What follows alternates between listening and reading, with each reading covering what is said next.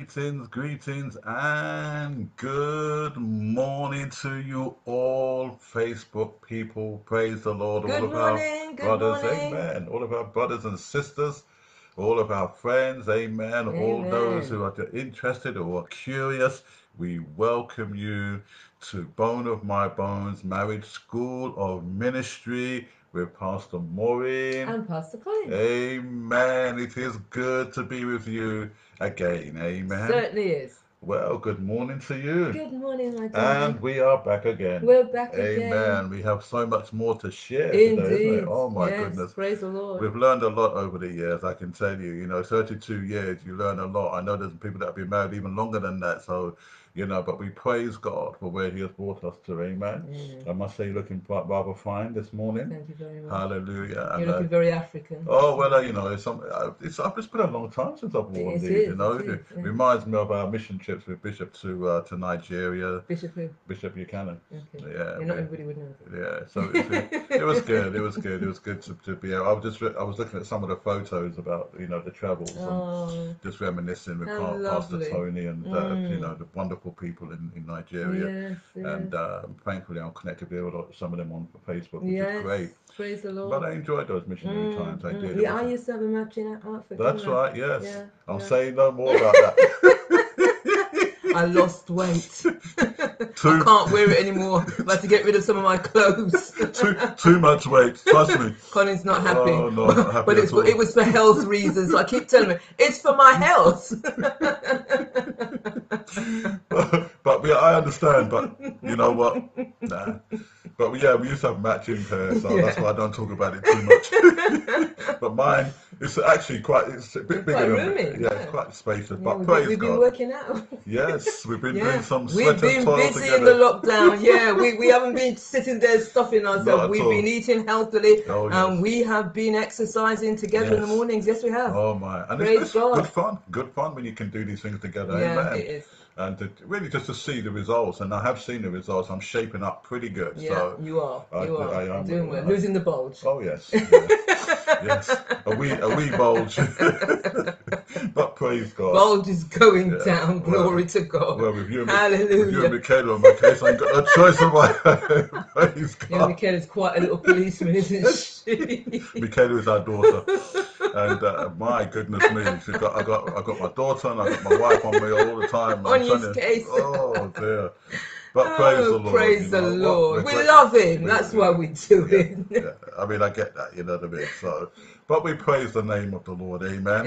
Just thought we Amen. share those little bits of moments with you. It's always good to share a bit of family things with you, amen. Amen. Well, we are back with you again today for Bone of Our Bones, Marriage School of Ministry, and we're continuing on our theme, Stand. We had said so much last time, and I pray that you can hear us this time. So do let us know if the sound is good and that you can hear us clearly, because the last time we had some issues with the sound. But praise God, the Holy Spirit helped me to resolve the problem. Praise the Amen. Lord. So I give the Lord praise Hallelujah. for that. Amen. Amen. Well, we're going to go right into just a moment of reflection, and we're going to be going right over to Psalm 34.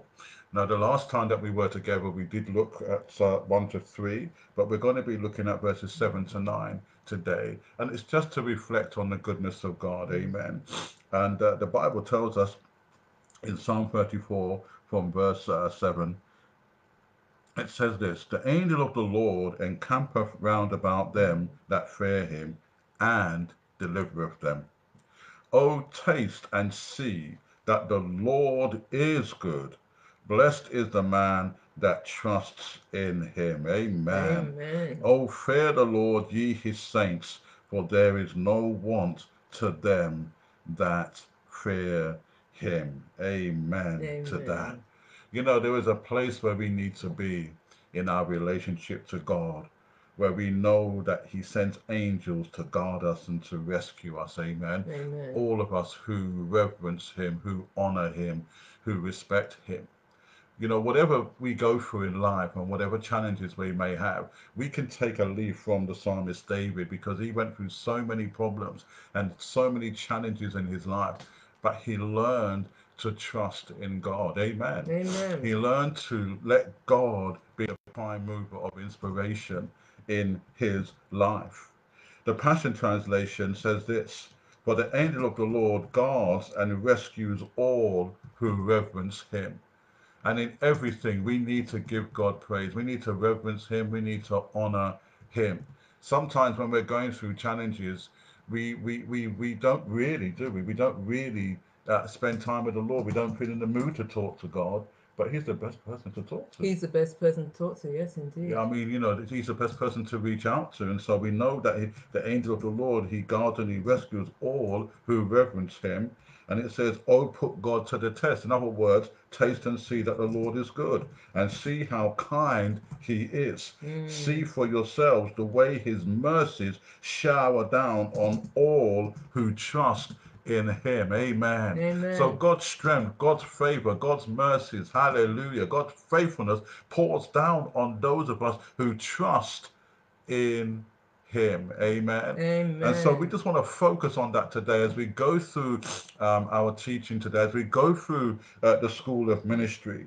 Let us remind ourselves, even in verse 9, it says, "If you belong to the Lord, reverence him. For everyone who does this has everything that he or she needs." Amen. Amen. So let us take time to give reverence to the Lord. Let's honor him. Amen. Amen. Let's glorify his name. In the midst of everything, our God can be trusted.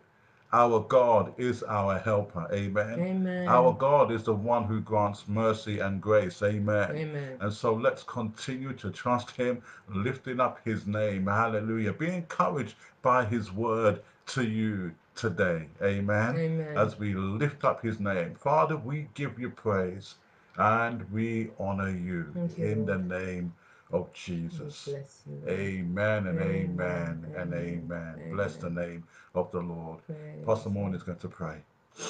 Father, we come to you in the name of Jesus. We Yes, just Lord. give you glory, honor, and praise Yes, for this another opportunity to minister to your people. my Lord. Father, you've given a word to Pastor Colin, you've given a word to me. Yes. We pray in the name of Jesus for your inspiration, for your anointing, for your power, Amen. oh God, to accompany us, Yes. your anointing to be upon us as we minister. Amen. May the Holy Spirit have free course and to do whatever he wants to do, Yes. to say whatever he wants to say Yes. through us, Yes, so Lord. that your people will receive the information that they need.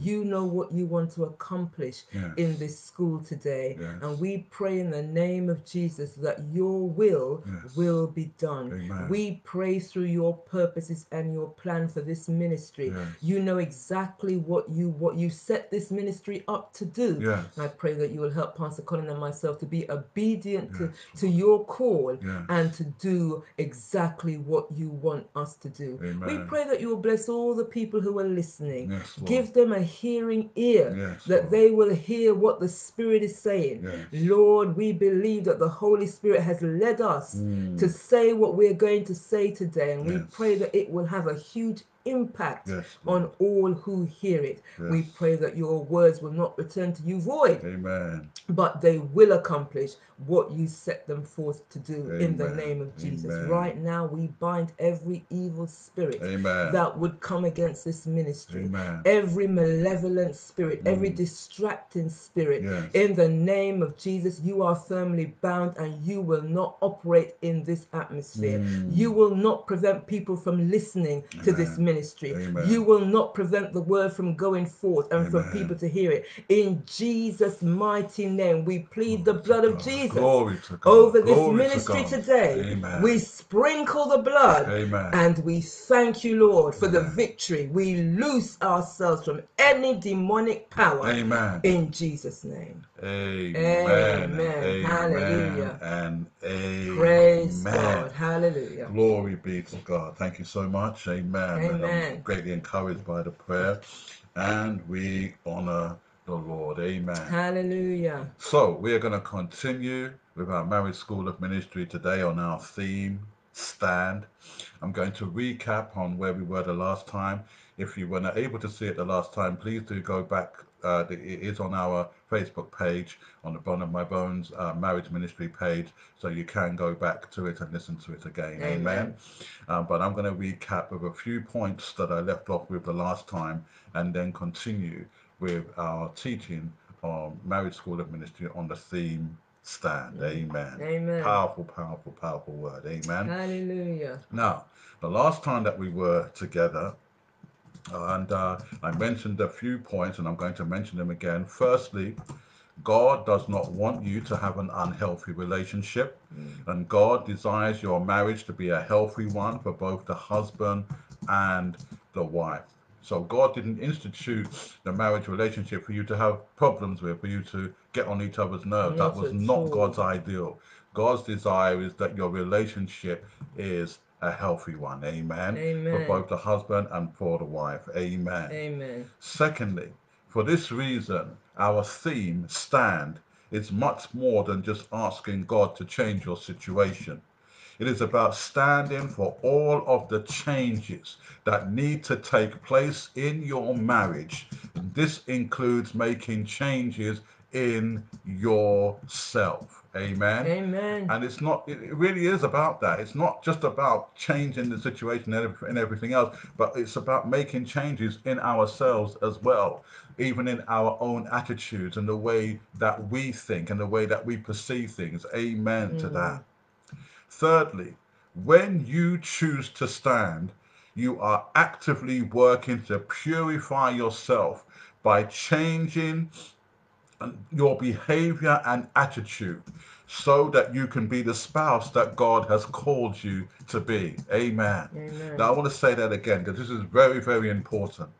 When you choose to stand, you are actively working in purifying yourself by changing your behavior and attitude so that you can be the spouse that God has called you to be. Amen. Glory be to God.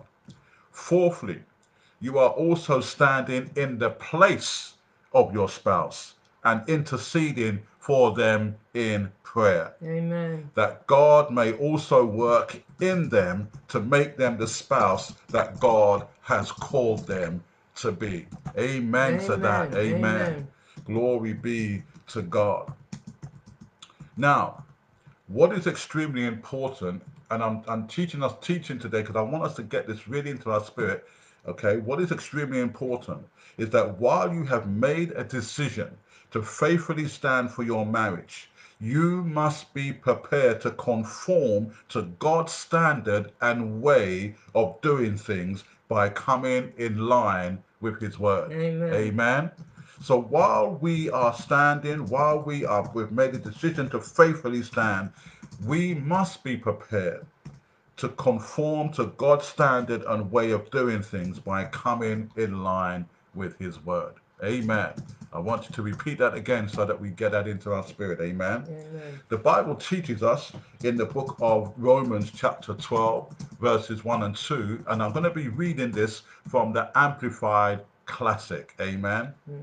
It says this: I appeal to you, therefore, brethren, and beg of you, in view of all the mercies of God, to make a decisive dedication of your bodies, presenting all your members and faculties as a living sacrifice, holy, devoted, consecrated, and well pleasing to God, which is your reasonable, rational, intelligent service and spiritual worship. Amen. Amen. So we come into conformity to God's word, to His plan, to whatever He says in His word that we need to do. We put that into operation in our relationships. Amen. Amen. And that's where change comes. So we are to surrender ourselves to God first Yes. and foremost, Hallelujah. so that we can experience all that delights His heart. Amen. Amen to that. Amen. And this becomes your genuine expression of worship. Amen. Amen. There are times when we just don't know what to do. There are times when we struggle and then we end up doing things the world's way. We believe the world's way is the correct way of doing Yes. things, not realizing that the one who instituted marriage teaches us in His word how to overcome obstacles in our daily lives. That's right. That's why he says that Paul says, I appeal to you, therefore, brethren, and beg of you, in full view of all the mercies of God, to make a decisive dedication of your bodies, presenting all of your members and faculties as a living sacrifice. Amen. It Amen. means surrendering yourself to God, Yes. that you can experience him in an extraordinary way. Yes. And then we need to stop imitating the ideals and the opinions of the culture around us. Amen. And Amen. get back to the scriptures. Amen. Get Amen. back to the word of God. So we have to be inwardly transformed by the Holy Spirit through a total reformation of how we think. Amen. Because Amen. how we think determines how we act. That's right. And so therefore, if we have the right way of thinking, then we can step into a relationship with the right attitude and the right way of doing things. That's Amen right. to That's that. right.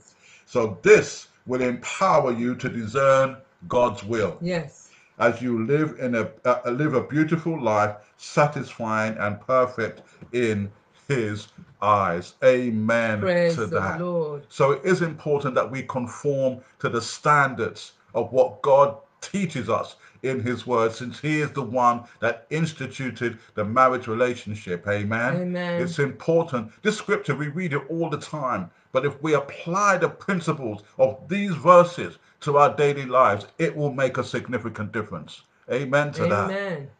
So, above all, you and I must understand that in standing, your faith must be in God and not in your spouse. Amen. Your Amen. faith must be where? Your faith must be in In God God and not in your and spouse. not in your spouse. Amen. That's why the Bible says, now faith is the substance of things hoped for. It is the evidence of things not seen. Amen to that. Amen. Glory be to God. Or, as the Amplified Bible puts it, now faith is the assurance, the confirmation, the title deed of things we hope for, being the proof of things we do not see, and the conviction of their reality. Faith perceiving as real fact what is not revealed to the senses. Oh. Amen.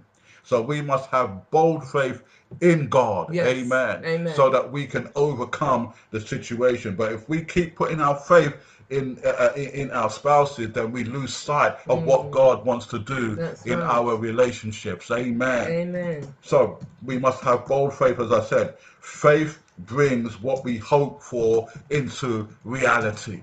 And that's why when we pray, we must trust God enough to know that he is going to help me through this. That's He is right. going to help us to stand. He is going to break through, hallelujah, the darkness. Amen. Amen. And bring our relationship back on par because we have cried out to him. Amen. Amen. Glory be to God. Secondly, faith is the foundation needed to acquire the things that we long for. Amen. Yes, amen. So we must have a foundation of faith. We may not see it with our natural eyes, but we need to look beyond the natural. Amen Yes. to that. Hallelujah. Glory be to God. Faith takes us beyond the natural. Amen to that. Amen.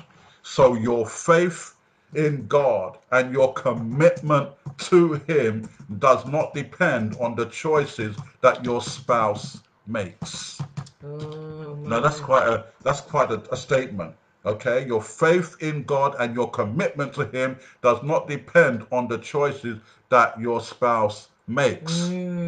Therefore, you need to pray that God will keep your focus on him. Yes. And that you will not lose your focus. Amen. Amen. You will not misplace your faith, or that you will not try to control things on your own. Amen. Amen. We have to believe God. Amen. Amen. We need to. Faith is something that we need to have. It's a foundation that we need to acquire so that we can receive the things that we long for. Amen. Amen. Father, we give you praise. Amen. So remember, your spouse has free will, and God will not control them back to you. You know, sometimes we say a few words, we say certain things, don't we?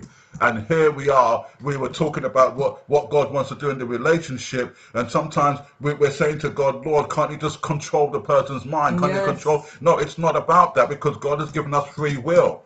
So your spouse has free will, and God will not control them back to you. But if you stand for your marriage, you are trusting God to work in the situation, and you will know that you will know that you are doing all that you can to do to stand for what is right and oppose what is wrong. Yes, Amen. yes. And in our relationships, we need to stand for what is right. Yes, yes, And we need to oppose what is wrong. yes, Amen. yes, And yes. challenge it. Because in the end, Jesus Christ will be glorified. Amen. Amen. Hallelujah. Praise the name of the Lord. Glory be to God. Praise his name. So we need to work on our problems. Of course. And many people ignore the problems thinking it's going to go away, but you need to work on your problems. Yes. Amen. Yes. It is important to note at this time that marriages do not fall apart by accident. They fall apart because we fail to deal with issues, and because of this, a number of things are built up over a period of time. Okay, resentment sets in, bitterness sets in, frustration sets in, anger sets in, unforgiveness sets in, which then leads to extreme difficulties.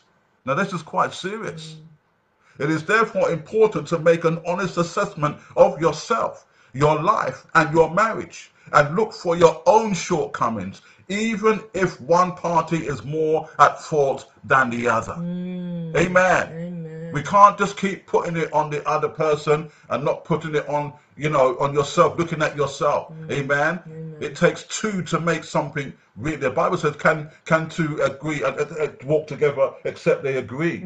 Amen. Yeah. And so we need to be able not to keep blaming the other person, but to look at ways of how I can improve myself, that I can improve the situation. Amen. Because there may be some things in me that are irritable. Amen. Now, we know this. We've been through this over the years. There are some things that will irritate you about each other.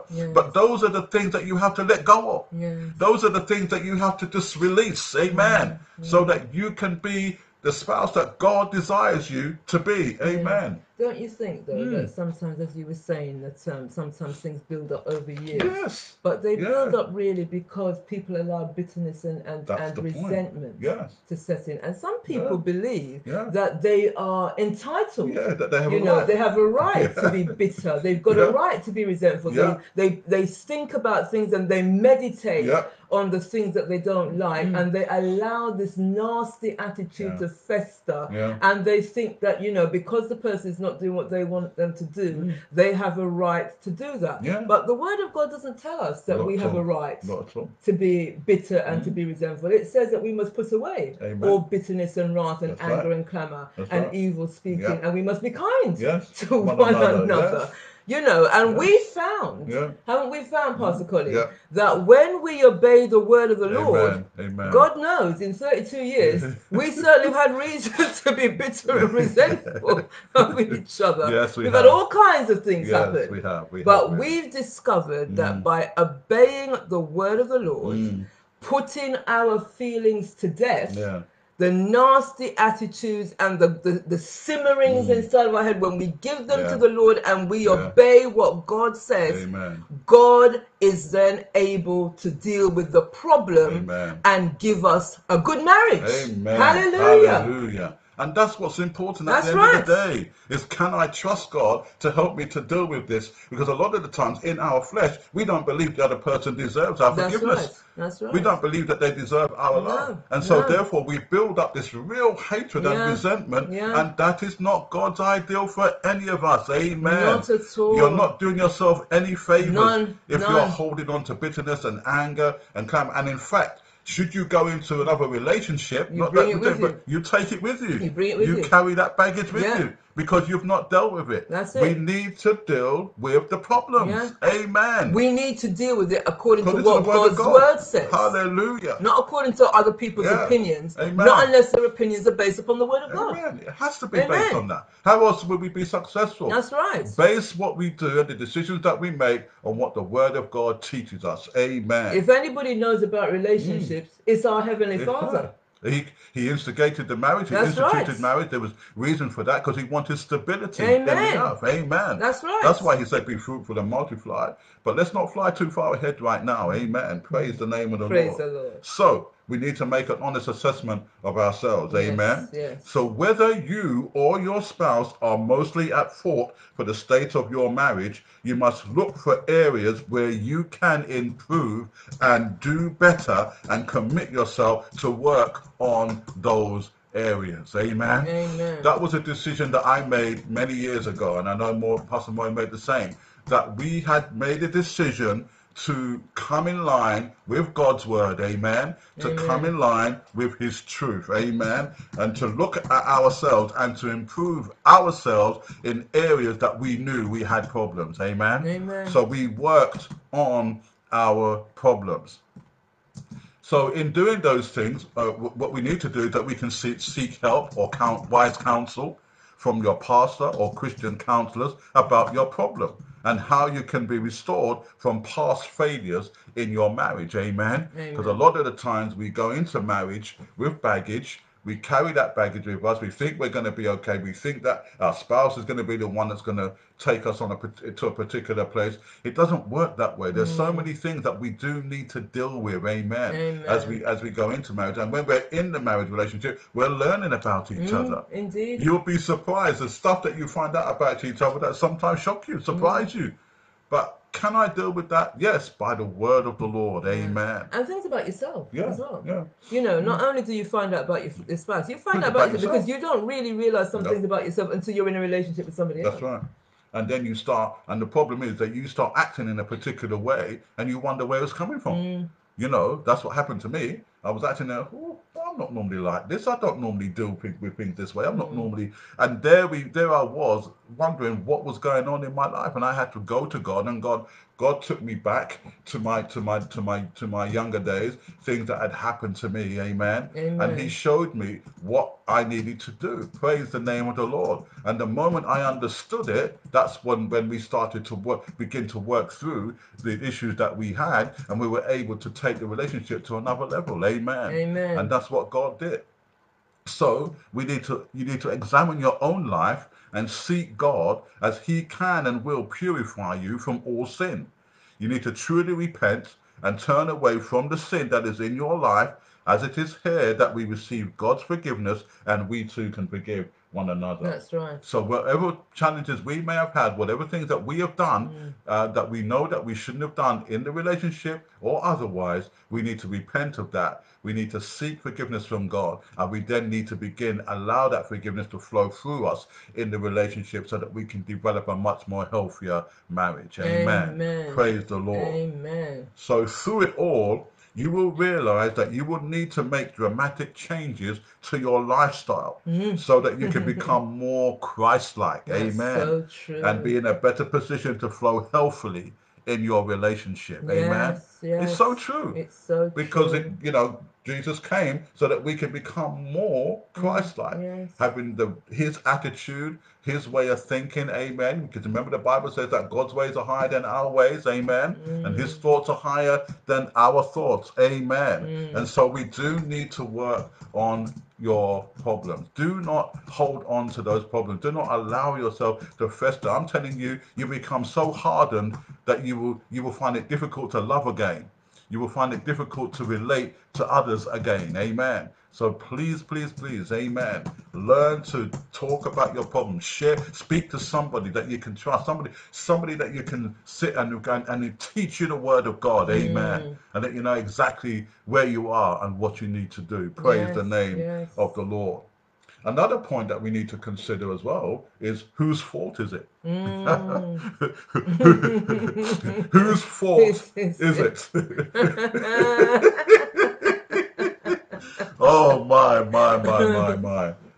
Now fault shifting is one of the biggest reasons where couples have a hard time resolving their marital conflicts. It's true. We all do it at one time or another, but that does not mean that we should. Amen. Whose fault is it? Amen. The answer to the problem is never in finding who is to blame or who is at fault. The answer, whatever the problem is always found when someone takes responsibility. We foul if we don't take responsibility. Amen. Amen. Sometimes we don't want to hear the truth. Isn't that right? That's true. Sometimes somebody's saying, but look, you're speaking this way, or you're doing this, or no, what we're talking about here is that someone needs to take responsibility so that we can deal with the fault line. Amen. So we can deal with the fault on the line. Taking responsibility does not mean that you are taking the blame or that the fault is completely yours. This is about changing the situation. Amen. Yeah. When we were going through our challenges in years gone by, we decided to take responsibility. I took responsibility. Maureen took responsibility. So we were then able to present ourselves before God, and then the Lord would lead us in what we needed to do about ourselves, amen, so that we could do better in the relationship. How can I speak more kinder? How can I not shout? How can I not lose my temper? Well, it was about submitting, as we learn, conforming to the standards of the word of God. Yes, amen. Yes. Conforming to what God says. Amen. Amen. So instead of going around blaming each other, and also what you do then is that you talk about other people, about your spouse.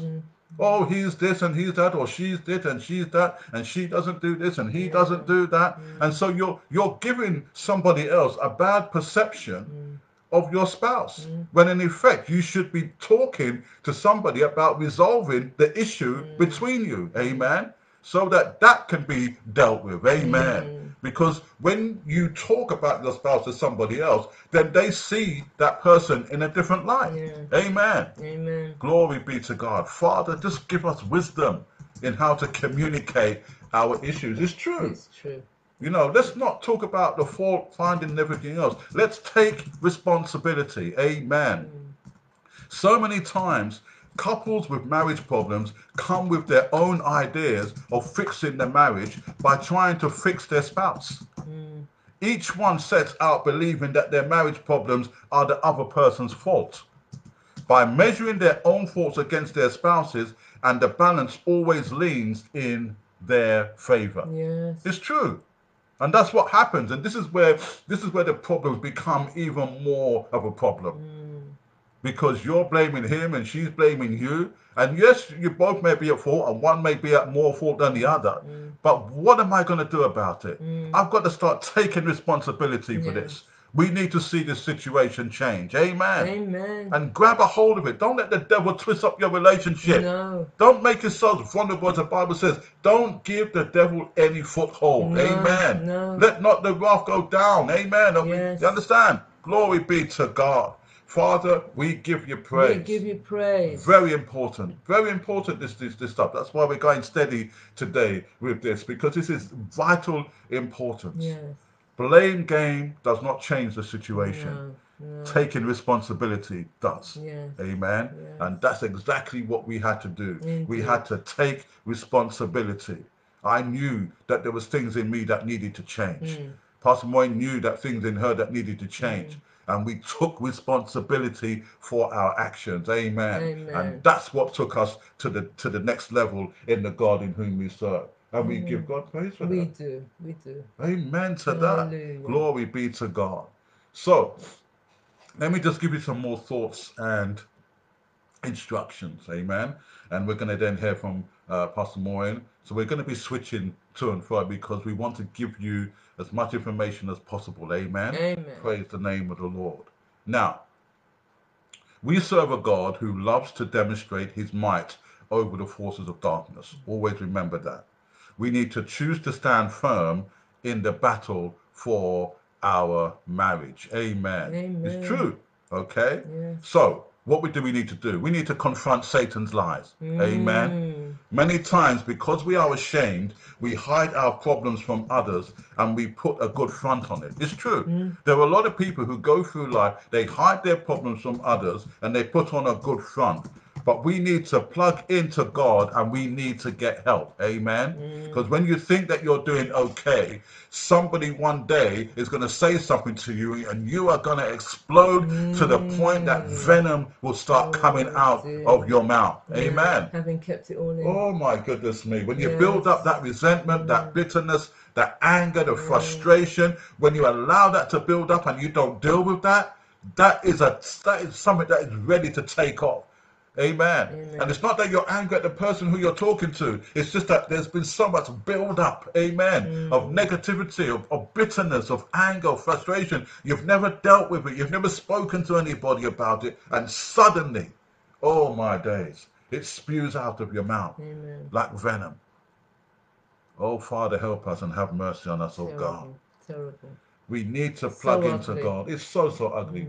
Well, we've seen it in our own lives. We know what it's like. It's not a pleasant place to be at. Not at all. I do not want an atmosphere of negativity in my home. Amen. Amen. Glory be to God. So we must confront the lies of the devils. Amen. Amen. And also, sometimes, because we don't communicate, what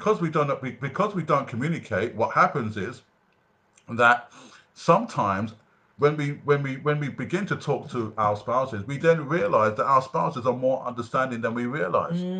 Sometimes we have a misconception and a misunderstanding. Yeah, we can be surprised. Yes, we can be surprised in how our responses were. So we were, we were surprised in how we responded to each other. But because we there was a love that we had, that God had given to us, that we had a love for each other, that, well, we've got to do something about this. You know what I mean? God has an ideal for this relationship.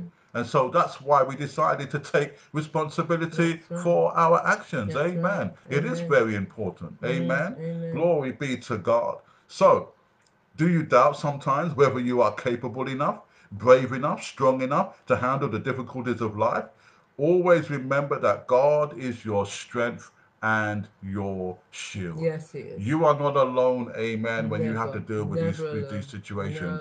God is our strength and our shield. If we just hold on to him, if we just trust in him, amen. We need to overcome the Superman and Superwoman myth.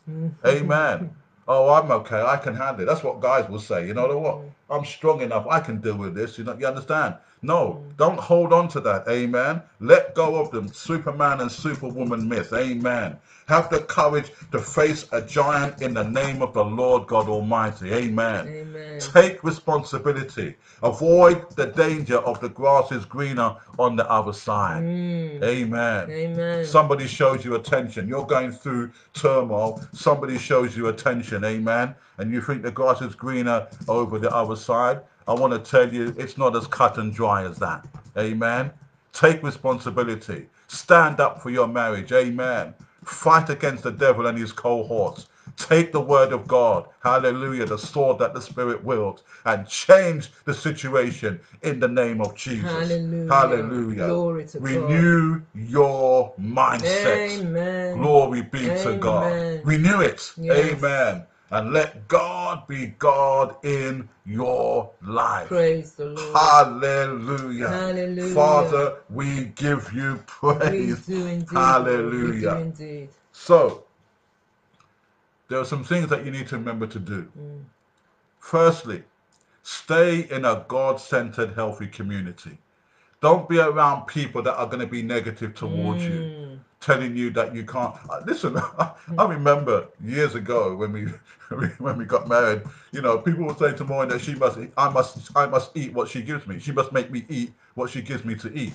Now, there's certain things that I don't like, and I made that clear to Maureen before. When she used to cook stuff for me, I told her what I liked. Isn't that true? That's right. You know what I mean? And people say, no, but how can you be cooking, 3 or 4 different dinners? Sometimes you're cooking 3 different dinners, isn't it? Yes. Because we all have different tastes. You know what I mean? But tell them, why do you do that? Tell them why you cook the 3 different meals. When people were telling you about, you must make me eat you must make me eat what you give me. Yeah. Well, yeah. Sometimes Colin wants to eat one thing, and sometimes I don't want to eat what he has because maybe I think it's too fattening. So I have some variation of what or sometimes I might have something completely different. Yeah. And then sometimes my daughter will want to have something else. So I end up cooking 3 different meals, and I've got to have bits of paper. I have to be incredibly organized. I have to have different timers and bits of paper and note paper to write down who is doing what and what time I should put. But I do it because I love my family. I do it out of love. I don't try to manipulate people in order to make it easier for me. I do what each member of the family likes, and as a result, I have a very happy home. Yes. My family loves what I do. I do it out of love, and we're all very happy. Amen. Amen. That's the point, isn't it? Yes. The point is, if you are in a God-centered, healthy community, then you are going to be instructed to show love, to show kindness. Amen. Yeah. Faithfulness, mercy. You will show all of those things in the relationship. Amen. And you do it in different ways. And we do it in different ways. I do it through cooking. Yeah. I do it through everything else around the house. Yeah. We show love in various different ways. We do. There's been times when Moranda's been tired and I've done certain things and she's woken up and she said, oh. And I said, well, you were tired, so I did it. You see what I'm saying? Show kindness. We try to show consideration. Yeah, be we try to consider what each other thinks. Exactly. You see, the Bible is all about the other person, about looking after the needs of the other person. Yeah. The Bible is not about selfishness and doing things that's going to make you feel better and doing things just to please yourself. That's the right. Bible says we shouldn't please ourselves. That's right. We should please others. Amen. And you do that through the things that you're prepared to do. Yeah. Sometimes you have to put yourself out. But if you do it with a good heart and a good spirit, you reap the dividends of that. Amen. And this we reap the benefits of it. Hallelujah. It makes such a difference. Yeah. Amen. Yeah. Little things, you know, putting cups of water next to your wife because you know that she likes to have water when she's watching a show or something. You know what I mean? Those are little things. Oh. Those are things that you can do. Little gems that you can do. Because why? You're showing kindness. You're showing kindness. Amen. Showing consideration. Knowing that you want to see the other person happy. Amen to Glory that. So that's why God. it's good to stay in God-centered community where people can encourage you in those and give ways. You good advice. And give you good advice. Solid advice. Give you good advice. This Amen. world is a selfish world. Yes. And if people give you words of advice about selfishness and about how you can get one over on the other person, that's not godly advice. Not at all. You don't want to listen to those people. No. You know, the Bible says, blessed is the man that walketh not in the counsel of the ungodly. We talked about it on our other show, A Time of Ministry. And, you know, sometimes godly people can give you ungodly advice that is totally out of line with the word of God. You need to throw that away. Amen. It's going to ruin your relationship. Maybe you might score points with your peers, but it's not going to score points in your relationship and you could end up divorced. That's not going to make you feel very happy, is it? Not at all. and remember that as well. You're carrying the same kind of things into another relationship. That's right. So it doesn't change anything, does it? No. And that's why it's important to take responsibility. And let's look at ourselves as well. Yeah. Amen. Yeah. Make this very clear. Let's look at ourselves. Yeah. Can I do anything better? I've been doing this for the last few years now. You know, what can I do to enhance the relationship that I have with my wife and with my family? Amen. That's been on my mind, and I've been teaching it to husbands, and I'm saying this is what we need to do. What can I do to be better? Because we could always do better. Praise the name of the Lord. Well, it's working, Pastor Colin. Praise God. I have to say it's working. Michaela and I were having a conversation. Pastor Colin went away. I think it was about over a year ago, wasn't it? We went to Sheffield. When did you go to Sheffield? About 2 years now. About 2 years ago. We went to Sheffield, and so Michaela and I were left on our own for a few days, and so we had to struggle because Pastor Colin has quite an input in our family life. He does a lot to help out around the house, and when he's not there, there's a lot more that needs to be done. And you know, those of you who have your husbands away know what it is when you have to shoulder all the responsibility. Anyway, while he was gone, Michaela and I were doing various things around the home, and then we sort of said to each other, well, you know, she would do different things, and then I said, but you're not doing it the way Daddy did it, and then she would say to me, but you did this, but Daddy doesn't do it that way, and then we looked at each other and we need because Daddy has got it timed to a T how we both like things done,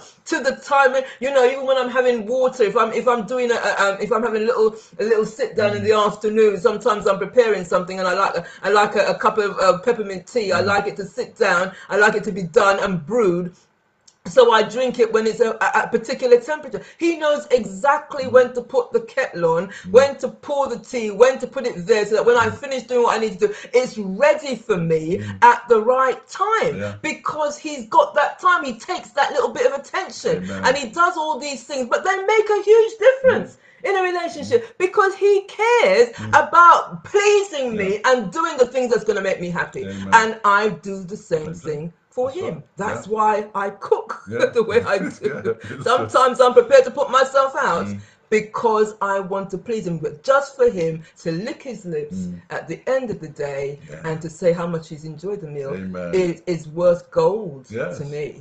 So there you have it. So it's a changed attitude, changed way of thinking, amen. And that's what it took to get us to this point in our relationship. And the same thing can happen for you too. Amen. Praise the name of the Lord. So stay in a God-centered, healthy community.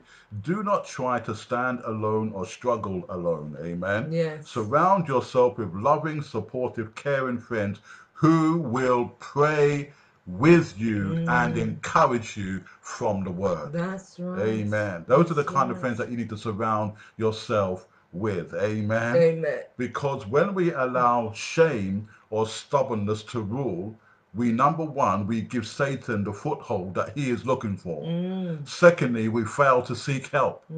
Thirdly, we ignore the problem. Fourthly, we become reactive rather than proactive. Yes. It's true. Yes. Indeed. Fifthly, we fail to be an encouragement to each other. And sixthly, we deny that there is a problem. Yes. Amen. Amen. And that's why we're saying take responsibility. Husbands, take responsibility. Wives, take responsibilities. Get help. Get support. Whatever you need to do to change that relationship and get it back online, do it. Amen. Praise the name of the Lord. Praise God. Do not hide the issue. Bravely bring those issues to the light. Amen. Amen. We must stand firm and we must honestly answer when people ask how we are. Stop saying you are fine when you are hurting and that you have lost hope. Amen. You got to stop doing that. Amen. Sometimes we try to put a brave face on things, and in here we're burning up. We're building up that hurt, that pain, and we're not taking responsibility. We're not dealing with it. That doesn't change anything.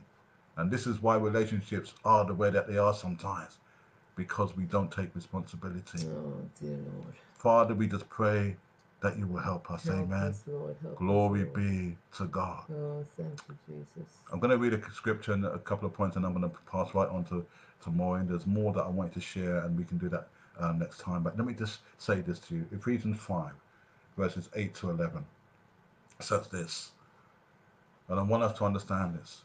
Once your life was full of sin's darkness, but now you have the very light of our Lord shining through you because of your union with him. Wonderful. Your mission is to live as children flooded with his revelation light, and the supernatural fruits of his light will be seen in you. Goodness, righteousness, and truth. Then you will learn to choose what is beautiful to our Lord. And don't even associate with the servants of darkness, because they have no fruit in them. Instead, reveal truth to them. Amen. In your relationship, you need to have the shining light of the Lord shining through you because of your union with him. Amen. When you decide to take responsibility for your relationship, that light begins to shine. And suddenly grace, wisdom, knowledge, divine revelation begins to flow on the inside of you, and you are in a better position to take your relationship to the next level. Yes, amen. amen. That's the God in whom we serve, and that's why we have to learn as we go along what pleases the Lord, so that our lives can be examples. Amen. Amen. Coming in line with God's word. Your actions should reflect your faith. Yes.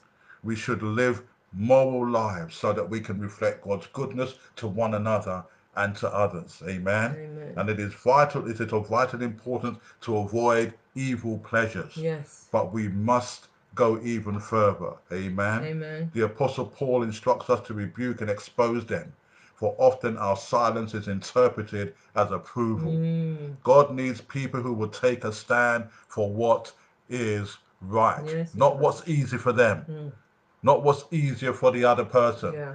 But we need to stand for what is right, and who, wherever you are, lovingly speak out for what is true and what is right. Praise the Lord. Amen. Hallelujah. And that's very, very important. It is. It is. You know, Pastor Moore, there's so much that we can share. I want you to just go right on and just begin to share the word right now. Amen. Amen. I believe we have to do another session regarding this, because there's lots more that we have to do. We've got to deal with forgiveness, unforgiveness. Okay. We've got so many things to do with, my darling. Amen. Go for it, girl. Praise Amen. Here is Pastor Moore.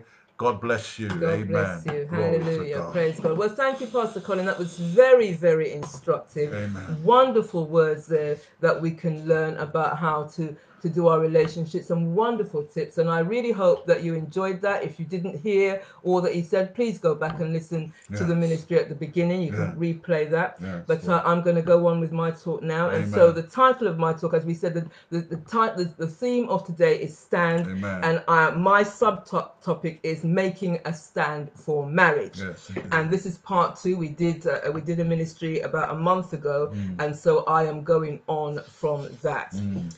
So there is no doubt in anyone's mind that we are living in very difficult times. Oh yes. Right now, there is a move against Judeo-Christian values on which most of Western society was built.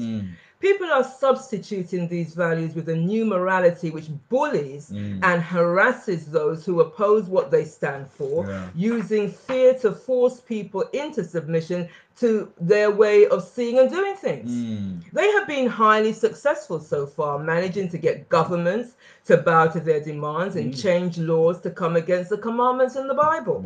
This is illegal in the sight of God, and as citizens of the kingdom of heaven, we are mandated to restore God's way of doing things on the earth. Amen. In this talk today, I will be addressing how we can make a stand for marriage according to God's way of doing things. As Pastor Colin said earlier on, this is the second part of our marriage school. If you missed the first part, go back to the Bone of My Bones marriage ministry page, where you can hear what we did last time. Last time we met, I ended my talk by talking about the biblical idea of marriage. I just want to go over a few points here to bring us into what I want to address today. Now, marriage was established at the beginning of time in the book of Genesis. God created a man and called him Adam. Initially, he was the only species of his kind. But God did not think it was a good for him to be on his own, and created a help meet for him. According to Genesis 2:18, the King James Version, it says, and the Lord said, "It is not good that the man should be alone. I will make an help meet for him."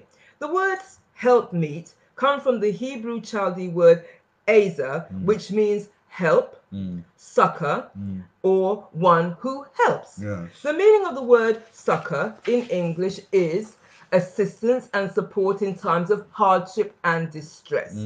A helping hand, or give assistance or aid to. The role of the wife, therefore, is to be of assistance to the man and to support him in times of trouble. Oh my. I don't know if people always actually realize that. Yeah, I've learned that over the years, and one of the things that I'm so grateful to God for is the way that where I overlook things, you just come and say, "But have you thought about doing this?" I remember when I wrote my first book, to be that man, and then you were editing that for me, and you say, "What did you mean about this?" And you would always come and say, "What did you mean about this?" And then you would say, "Well, why don't we change it this way around?" And so you were always there to give that little help, that little bit of assistance where I lacked. We are there to complement each other. Amen. Right. And so Maureen does that a lot for me. She will look at stuff and say, "Okay, this needs to go here, or this needs to go there, or have you thought about this, or did did you remember this? You know what I mean? Being a help is not about being a dictator. It's about filling in the blank spaces. Amen? Because there are blank spaces sometimes, isn't it? Praise God. Praise the Amen. Lord. Praise the Lord. Okay, the Bible gives guidance to both the husband and the wife's roles within the marriage.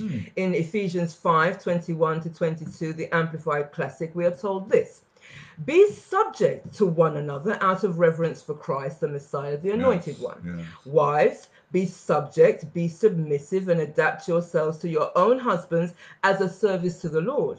For the husband is the head of the wife, as Christ is the head of the church, himself the Savior of his body. As the church is subject to Christ, let wives be subject to in everything to their husbands. Yes. For some people, this scripture is very controversial. The idea of a wife being submissive to her husband is abhorrent and archaic. However, when we become born again, we are to let go of the principles and the ideas of the world that do not accord with God's word and submit to his authority. It's true. Romans 12:2 instructs us, and be not conformed to this world, but be ye transformed by the renewing of your mind, that ye may prove what is that good and acceptable and perfect will of God. Many children of God disregard the word of the Lord because they place more value on the opinions of man, and they want to fall in line with the philosophies of the world. They are fearful of the repercussions of not complying with the rules of society. Also, many preachers fail to preach the unadulterated word of God because they fear the criticism they will receive as a result. Isn't that true, Pastor Colin? It's true. A lot of people lack courage. They lack courage because they've been criticized in the past, because people come up against them, and because they're not prepared to make a stand on the word of the Lord, they will capitulate and just avoid things and try to make things soft for people. And we haven't done that, have we? No, we haven't. No. We know what criticism is. We've had our fair share of it. But we have realized one thing. When people criticize us, God will commend us. Amen. There is nothing like when you have been standing on the word of the Lord and people come up against you and say all manner of evil against you, for the Lord to comfort you and to tell you in his word how he sees it and how he's commending you and what you need to do to get through it. It makes it all worthwhile. So we are not prepared to capitulate to what other people think. We are servants of the Most High God, and we're going to tell people what God thinks. They can do what they like about that, but we are not standing down from that. Amen. Praise God. Amen. So Jesus said in Matthew chapter 10 verse 8, and this is again from the Authorized King James Version, and fear not them which 28 Matthew 10:28, and fear not them which kill the body, but are not able to kill the soul, but rather fear him which is able to destroy both soul and body in hell. You know, one thing I realized, Pastor Colin, a lot of people don't have much reverence for God. No. Have you realized that? That's right. People don't have much reverence. I don't know if it's because they don't see God, or people don't have much of a relationship with God. For some children of God, God is just somebody that they relate to on a Sunday morning when they go to church. Of course, we've all been in lockdown, so you don't have that. So there's somebody that you listen to your pastor speak to whenever it's on Zoom or YouTube or Facebook Live or what have you. So it's just that relationship you have there on a Sunday morning. But a lot of people don't read their Bible in the week. They don't have a devotion. They don't. Right. God is just somebody. If they want to, they might say hello to him in the morning, if that, or say a good night prayer or pray over the food. But their relationship with God is very shallow. They don't have much of a relationship with God, and therefore reverence for God is very lacking in our society today. So people don't really care about what God thinks. Sometimes people are ignorant about what the word of God is, and when it is pointed out to them, they will fight you. They'll criticize you for telling them how to live their lives. A lack of reverence. But I want to say today that there is a day of reckoning coming. And for some people it will come sooner than others, because some people are passing away very unexpectedly. We are in a pandemic. Thank God the death rates have gone down, but we have heard them say, I hope it's not true, that there's a second wave coming. If there's a second wave coming, there may be more deaths. unexpectedly, unfortunately. So we are going to have to meet the God that many of us have not been paying attention to. The very God that we've been disregarding and disrespecting. So we're here to point out God's way of doing things. Praise God. And we're here to say that rather than fear your friend's criticism, you need to fear the God who is going to judge you at the end of time, because we all have to stand before God and we are going to be judged from the book. Doesn't it say in Revelations that the books were open, the book of books? The book of books is the Bible.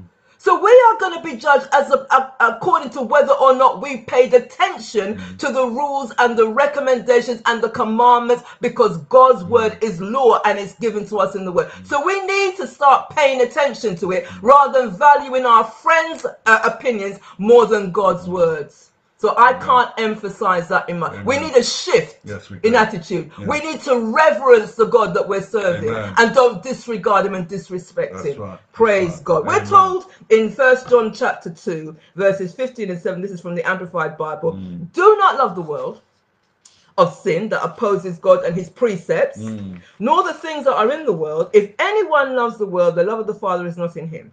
For all that is in the world, the lust and the sensual craving of the flesh, and the lust and the longings of the eyes, and the boastful pride of life, pretentious confidence in one's resources or in the stability of earthly things, these do not come from the Father, but are from the world. The world is passing away, and with it its lust, the shameful pursuits and godly longings, but the one who does the will of God and carries out his purposes lives forever. Amen.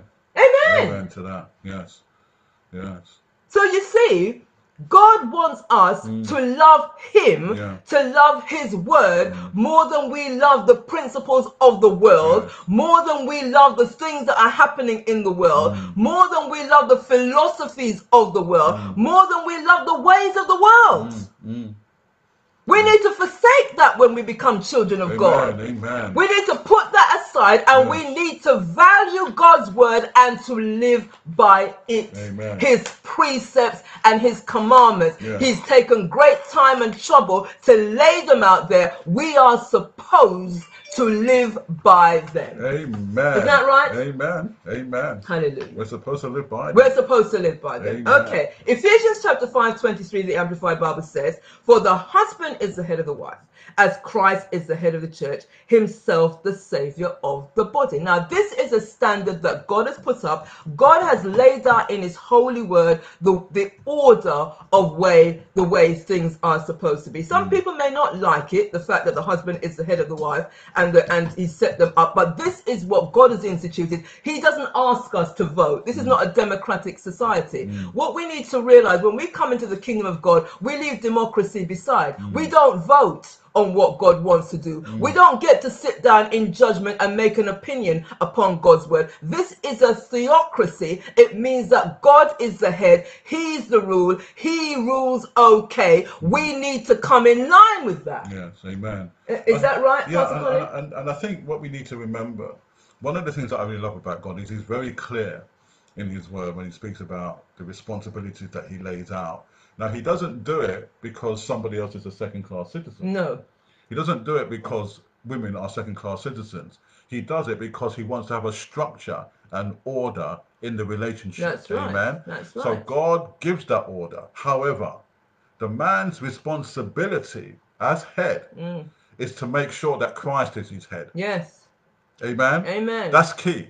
If Christ is not his head, then he's going to make decisions based on flesh and not faith. That's right. And so therefore, as a husband, okay, because that's what the Bible's teaching me, I need to make sure that Christ is my head. So I go to Christ, Christ goes to the Father, the Father speaks to Christ, Christ speaks to me, and I speak into my family. That's right. Amen? That's right. That's the order of the day. Amen. Amen. Amen. Well, not only that, The fact is that the Bible also tells a husband to love the wife. Absolutely. And if you love your wife, then you are going to consider her. You're going to consider her needs. You're going to consider. You're going to make the best decisions for your family. If you are instructed, if you are led by the Lord, the husband should make good decisions based, and you should discuss things with your wife. It's not like a husband is the one that makes all the decisions. The woman just has to go along with it. People that do that don't understand the word of the Lord at all, because women, as Pastor Colin said, we bring a different element into the relationship. We don't see things the way men see things. No. Men oftentimes see things from a very logical point of view. Women see things from a practical point of view. We will see things from a very different perspective. So whereas men will make a decision based on one set of facts, women will bring other things in, and by the time we add our little bit to it, it changes the whole complexion of the thing, and it can bring balance to the view. Amen. It can bring balance. So we have got a value, and if men want their relationship to work, their best bet is to discuss decisions with their wife before they make those decisions. Pastor Colin and I, when we were first married, we used to have, part of our problem was because Pastor Colin was very kind of macho and wanted to do things himself and to make the decisions, and I'd say things and then he'd sometimes ignore me. I said, okay, go ahead. Oftentimes it did not work out well. And after a period of time, Pastor Colin realized it was a very good idea to discuss things with me before he made a final decision. And after he did that, things worked out much better. Would you not say that yourself, Pastor Colin? Because I think that the problem is that when you are single, I'm just speaking from a guy's perspective, when you are single, you're used to doing things your way, like what women do. And I'm just speaking from my perspective that, I'm used to doing things in a particular way. I would go up the road when I wanted, I would do so and so when I wanted, I would go there when I wanted, and I could make decisions when I wanted. And so when you get married now, you have a different responsibility. And these are things that you have to learn in the relationship, that there's not just you now, but there's two of you. And so therefore, in order to sort things out or to do things in a particular way, you have to communicate. Amen. And this is where a lot of relationships actually fall short, because they don't communicate. One person makes the decisions, the other person is not happy about it, but are stuck in this rut. But it doesn't help the relationship. In fact, all you're going to have is negativity around your home. So what I have done now is I said, well, actually, no.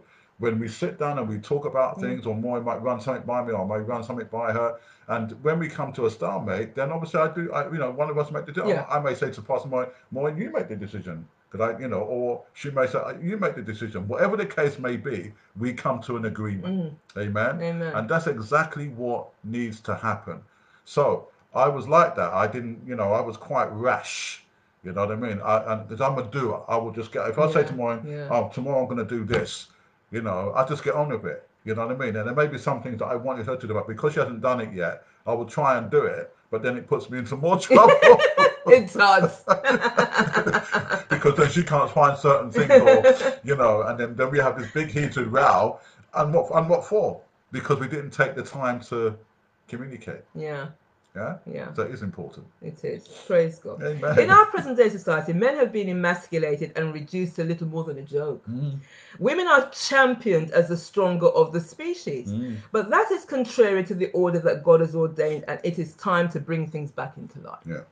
The Bible tells the story of Jezebel, the wife of Ahab, who was the daughter of Ethbaal, the ruler of Tyre and Sidon. Oh, yes. Under her influence, the worship of Baal was established in Israel, and the prophets of God were killed.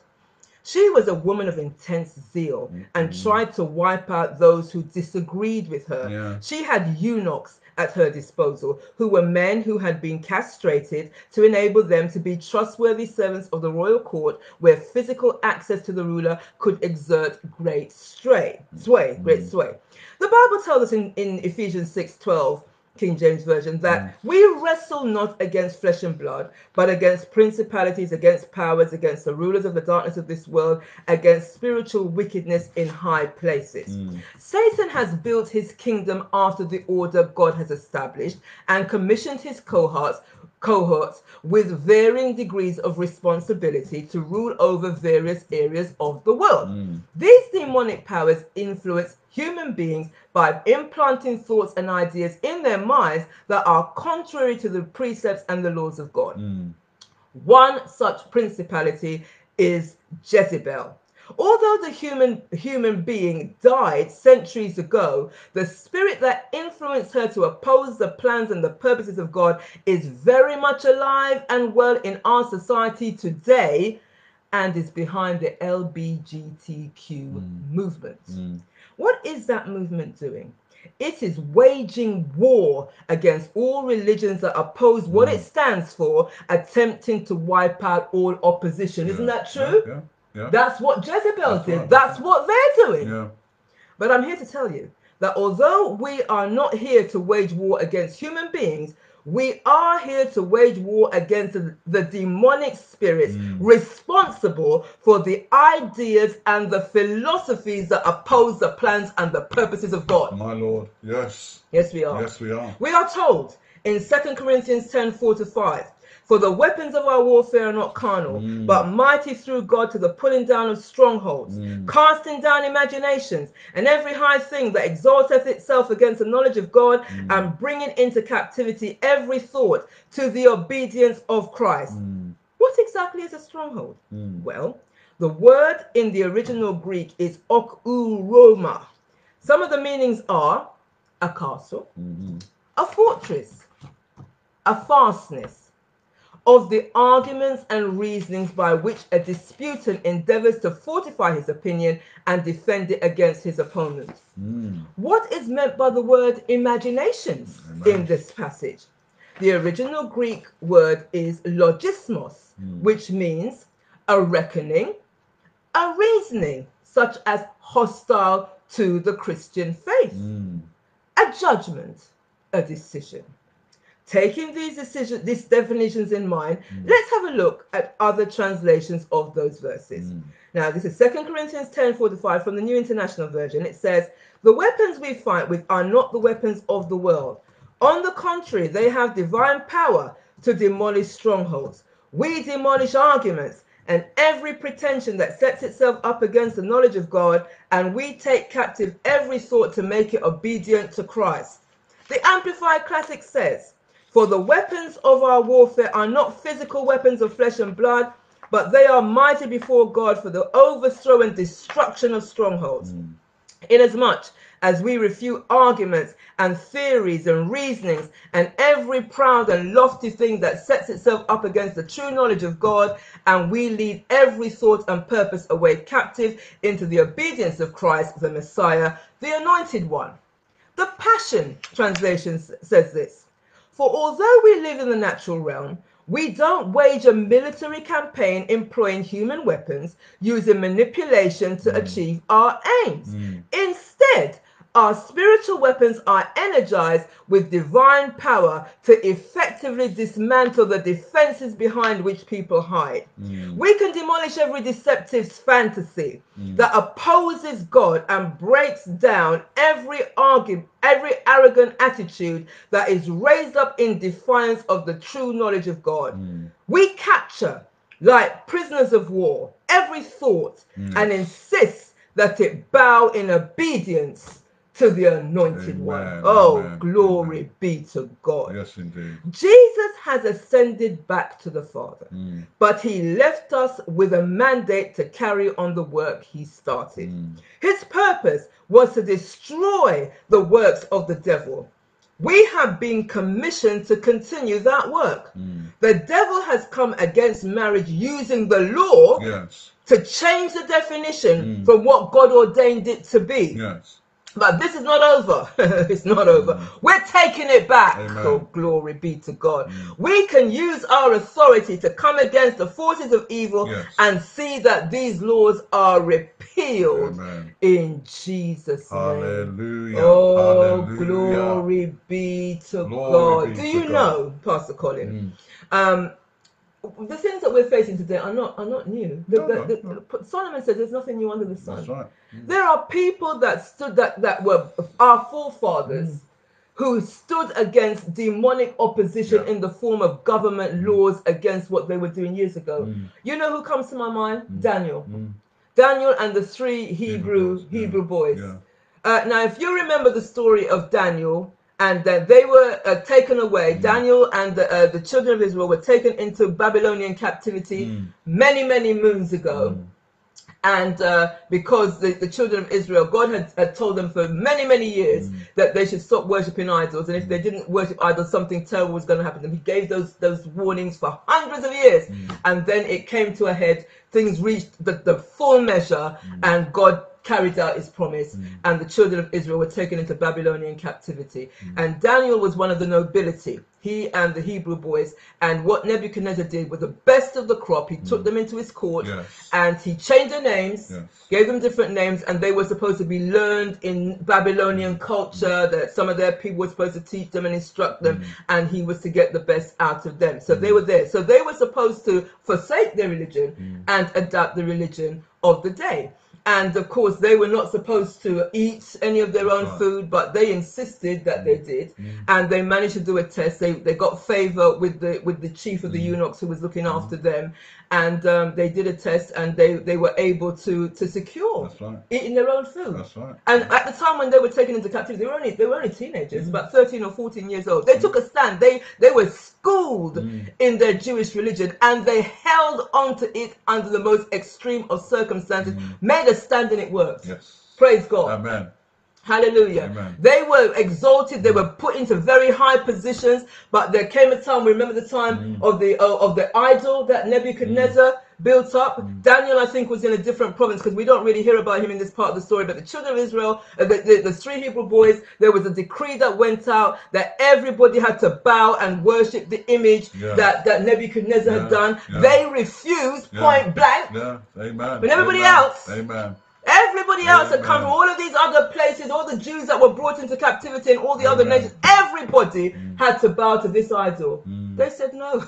They said no, we're not going to do it. They said our God, who is well able, he said he will deliver us. And even if he doesn't deliver us, we're not going to back. Wow, what courage. Amen. Amen. What courage. Amen.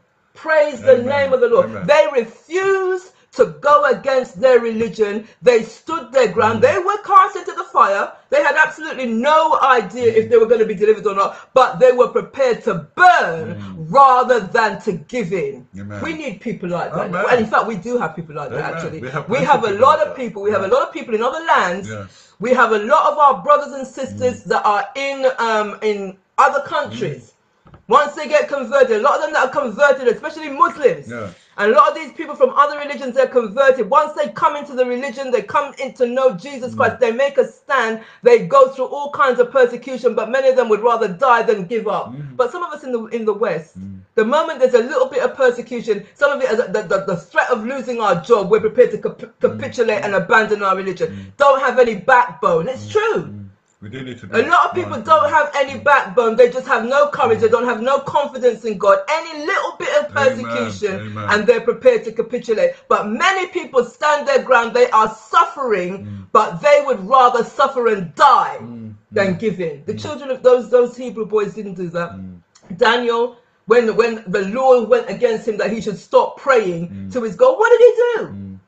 He said, I'm not going to stop praying to my God. He opened up his windows wide, so that everybody could see him and everybody could hear him. 3 times a day, he started to pray so that they could. He said, let them take me. There was a threat of going into the lion's den. He said, let them take me. They are not going to stop me from doing what God tells me to do. Yeah, he was taken into the lion's den. So sometimes it happens, Pastor Colin, doesn't it? Sometimes we go through the fire. But what happened to Daniel? Not burned, oh, bless the Lord. The children of Israel, they weren't burned. Didn't tell you the rest of the story. They weren't burned. They went into the fire. The fire slew the people that threw them in there, but they survived the fire. They were in there, and and Nebuchadnezzar said, I see somebody else.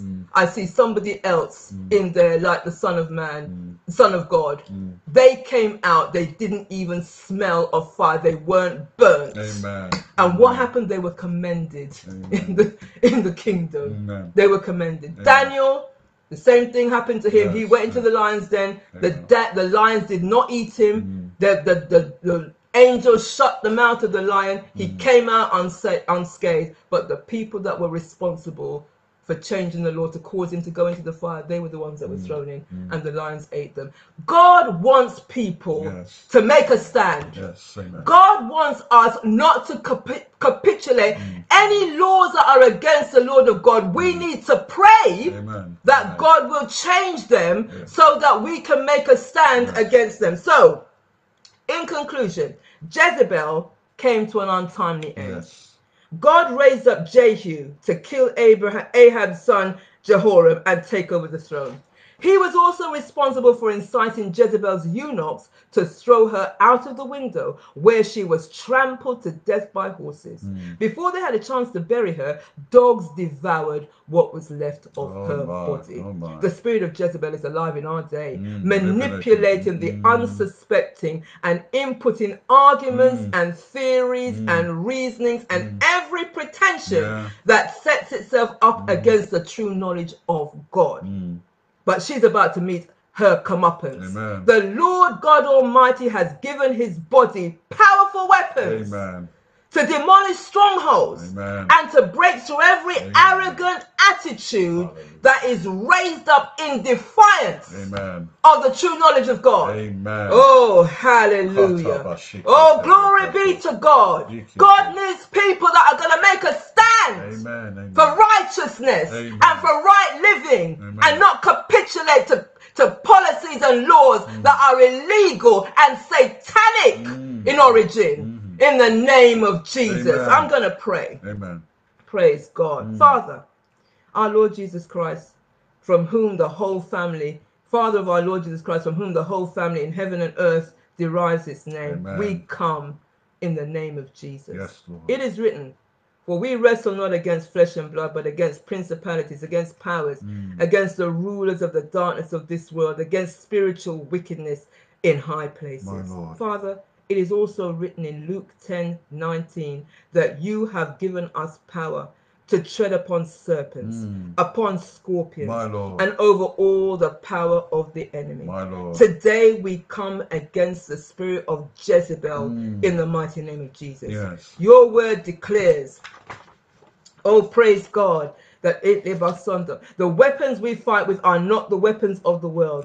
On the contrary, they have divine power to demolish strongholds. We demolish arguments and every pretension that sets itself up against the knowledge of God. And we refute arguments and theories and reasoning and every proud and lofty thing that sets itself up against the true knowledge of God. We demolish every deceptive fantasy that opposes God and breaks through every arrogant attitude that is raised up in defiance of the true knowledge of God. We capture, like prisoners of war, every thought and insist that it bows in obedience to the anointed one in the mighty name of Jesus. Oh, Father, we come right now in the name of Jesus. Father, you know that there are laws that have caused your people to laws that have been established throughout the earth that are in complete opposition to your will. But we pray right now that there be a change. Those laws don't have to stand, Father. They didn't stand in the time of Nebuchadnezzar. He set up laws, oh God, but because your people made a stand, he changed the laws. And we're calling for law change.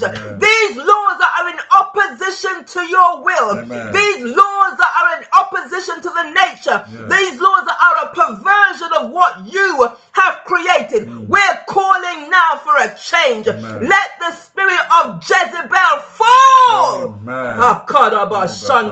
We break the hold of Jezebel in the mighty name of Jesus. We say that Jehu's rise up. We call for Elijah's.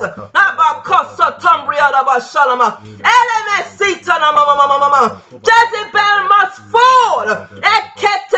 We call the laws back into order to your will. We say in Jesus' name, every government that has come up with laws that are against your will, to force your people to do things that are against your will, we say that there is a law change, there is a policy change, the laws change, they reverse. The people, if they are not prepared to repent and to change them, they are replaced, and they are replaced with people who will do what you want.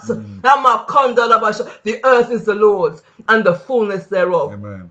The world and they that dwell therein. Amen. We hear, Lord, that there is a shaking in the world. You are allowing a shaking so that people will recognize that you are the Lord God Almighty. Yes, Lord. You exist, and they are going to come to bow to your laws and your ways. And as your people, we are here to see that your will and your ways are carried out, and we do that now in Jesus' mighty name we pray. Amen. Amen. Amen. Amen. Hallelujah. Glory be to God. Glory be to God. Glory be to God. Hallelujah. Glory be to God. Hallelujah. Amen. Amen. Hallelujah. Amen. What a mighty God. Oh, Karabashandaraba. Praise the name of the Lord. Amen. Oh, hallelujah. Father, blessed be the name. Oh, we praise you, Lord. Of the Lord. What Thank you, appreciate Jesus. Pastor Maureen for this incredible teaching this afternoon. And one of the things what really got me when she was teaching was the scripture that says that we wrestle not against flesh and blood. Amen. We're dealing with spiritual wickedness in high places. Amen. Oftentimes we fight against each other when we should be fighting the one who is the troublemaker. Amen. So just to bear that in mind also. This was a very serious teaching today, and it all ties in with the word stand. We got to stand up for God's policies, God's government, God's way of doing things. Amen. And that's what will make the difference in our lives. So thank you very much, Pastor Maureen. You know what? We're going to be continuing with this another time, because there's so much more that you have to receive. And you know what? Watch out for the promotion. We'll let you know. Amen. But we're going to be dealing with this. This is a very strong topic. It covers the relationship. It covers the relationships outside of the relationships. Amen. So many things to have to deal with. Amen. Amen. And so we give God praise for this word today. Amen. Amen. If you are watching with us today and you do not know the Lord Jesus Christ as your personal Savior, we would like to give you an opportunity to know Him today. Amen. It was the best decision that I ever made, amen, in my life. And I know it will be the best decision that you will ever make, amen. Amen. So if you are watching today and you would like to know the Lord Jesus Christ as your personal Savior, then just repeat this prayer after me, amen. Lord Jesus Christ. Lord Jesus Christ. Have mercy on me, a sinner. Have mercy on me, a sinner. I acknowledge my need of you. I acknowledge my need of you. I repent of all my sins. I repent of all my sins. And I ask for forgiveness. And I ask for forgiveness. I accept you as my Lord, my Savior, my Redeemer. I accept you as my Lord, my Savior, my Redeemer. And my Deliverer. And my Deliverer. I invite you now. I invite you now. To be Lord of my life. To be Lord of my life. Fill my heart with your love, your joy, and your peace. Fill my heart with your love, your joy, and your peace. Lord Jesus. Lord Jesus. I now receive you into my heart. I now receive you into my heart. Thank you for taking me as I am. Thank you for taking me as I am. Amen. Amen and amen. Hallelujah. Amen. Praise and if you have said that prayer today, I want to say to you, welcome to the family of God. It's the best decision that you could ever make. And if you've made that decision today, then please do contact us on the email details on the screen and let us know that we can get some information to you and help you in your next steps. Amen. So please do get in touch with us. Amen. And for those of you that really do require prayer, you want to get some support, you want some encouragement, whatever the case may be, when it comes to marriage, you can now email us at our bone of my bones ministry at gmail.com. Bone of my bones ministry at gmail.com. Amen. So you can now email us direct, okay? Bone of my bones ministry at gmail.com. All right, praise the name of the Lord. We also have some prayer booklets for husbands and prayer booklets for wives, which are free. We can email them to you. So should you require a copy for yourself or for both you and the husband, where you can pray one for another. Amen. They're not the only prayers, but at least it's a starting point. Amen. And we want to encourage you. They're free. You don't have to Purchase them, they're free. Amen. We will email them to you. If you just email us at boneofmybonesministry@gmail.com, you will get a free copy of those prayer points. Amen. And please do, if you are not doing anything tomorrow at 10 a.m., you can tune into Reverend Colin Francis' page for a time of ministry with myself and Pastor Maureen. That's from 10 a.m. Amen. And we've also got our Be That Man a Facebook page as well, where we have ministry to men, have some great teachings on there for men and for the sisters, should they want to be encouraged, that they want to encourage their men also. Amen. So please do go to that page as well. I want to say God bless you. I want to say God keep you and God cause his face to shine upon you. Thank you for spending this time with us. Amen. So until next time, stay blessed, stay focused, stay safe. Bye for now. Bye bye. God bless you. Look after yourself. Amen. Amen. God bless you.